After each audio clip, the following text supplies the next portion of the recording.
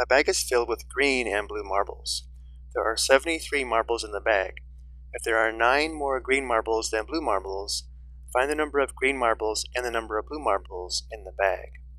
Let's first define the variables to represent the unknowns. Let's let B equal the number of blue marbles and G equal the number of green marbles.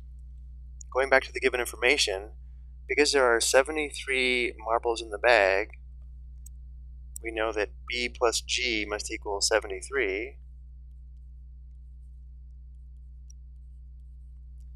We're also told there are 9 more green marbles than blue marbles, which means G, the number of green marbles, must equal B, the number of blue marbles, plus 9. However many blue marbles there will always be 9 more green marbles. And now if we solve this system of equations, we can determine the number of blue and green marbles in the bag.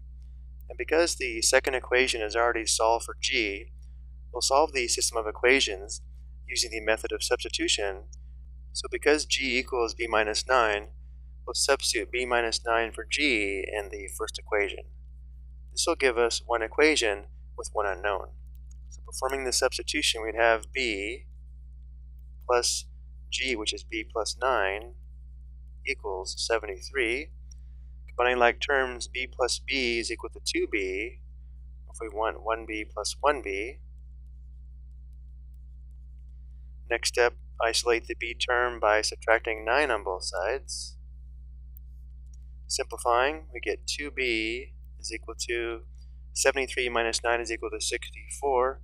Dividing both sides by 2 to solve for B, we get B equals 64 divided by 2, which equals 32. So now we know there are 32 blue marbles. To determine the number of green marbles, we substitute 32 for B in either of these first equations. Let's go ahead and use this equation here that's already solved for G. Because G is equal to B plus 9, and we know B equals 32, G is equal to 32 plus 9, which equals 41. So now we know there are 41 green marbles.